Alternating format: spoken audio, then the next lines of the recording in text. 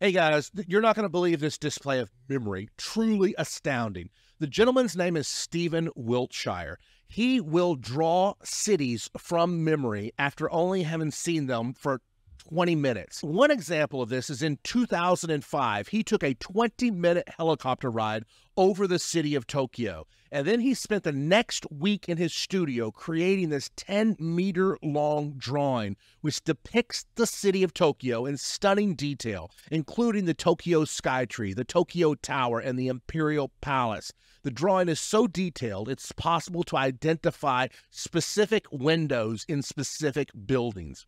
Another example of Wiltshire's amazing memory was in 2017. He did this with the New York City panorama. He took a 5-day visit to New York City, which included a helicopter ride over the city, and then he began drawing.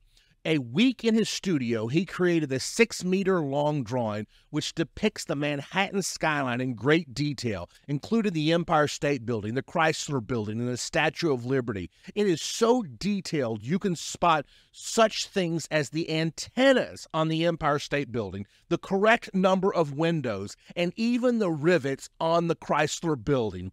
Truly, truly astounding.